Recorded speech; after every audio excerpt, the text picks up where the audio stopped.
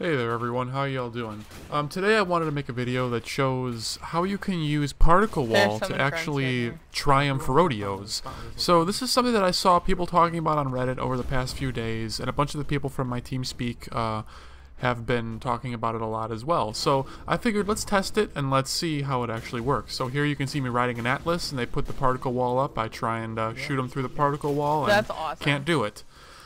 This is also going to end up working for both Strider and Ogre, as you'll see in the upcoming clips. So basically all you have to do is when somebody rodeos you is if you drop a particle wall down, pull a 180 and put half of your Titan through that shield, so the pilot is on the other side of the shield. Then the pilot's riding you is not going to be able to shoot your internals. Now this obviously isn't a very long-term fix. It's only going to save you for just a few moments, and you're still putting half of your Titan through the wall to be shot by enemy Titans or pilots or whatever. So you have to keep all that kind of stuff in mind as well.